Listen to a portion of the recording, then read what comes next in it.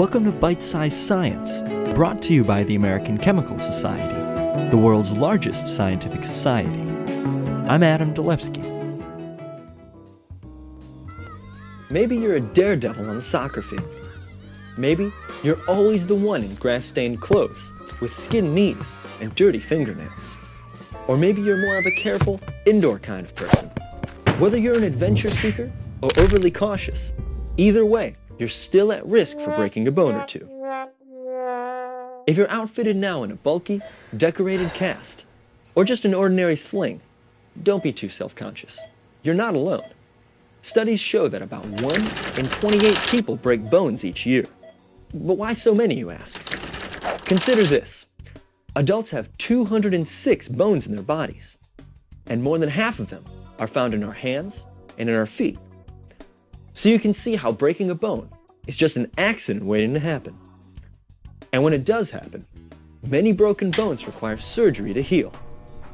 This type of repair, believe it or not, uses screws, nails, metal plates, and pins to help align the bones.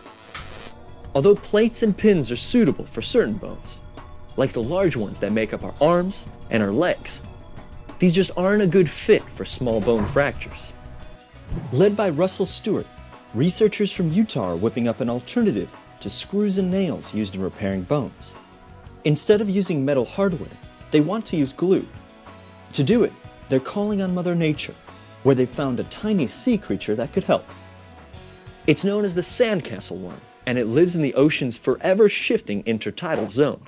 This region is underwater during high tide and exposed to air during low tide. The worm protects itself from predators and from the rough surf by building a shell made of sand and other broken pieces of shells.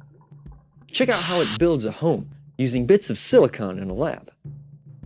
Just how does it build this home for itself? With an unusual type of glue that actually works underwater.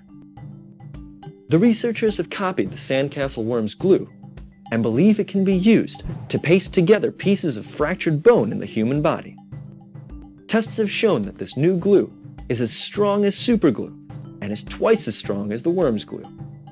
Stewart's team found that the worm's glue is based on chemicals called coacervates, which are tiny round droplets made up mostly of fat molecules called lipids.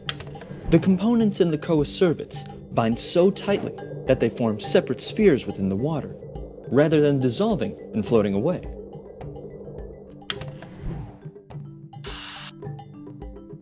Once the worm releases the glue, it hardens super fast, within about 30 seconds. So in the future, don't be surprised if the sandcastle worm's glue glues you back together. That's it for this Bytesize Science video podcast. Check out our other podcasts at www.bytesizescience.com. For the American Chemical Society, I'm Adam Dolevsky in Washington. I'll see you next time.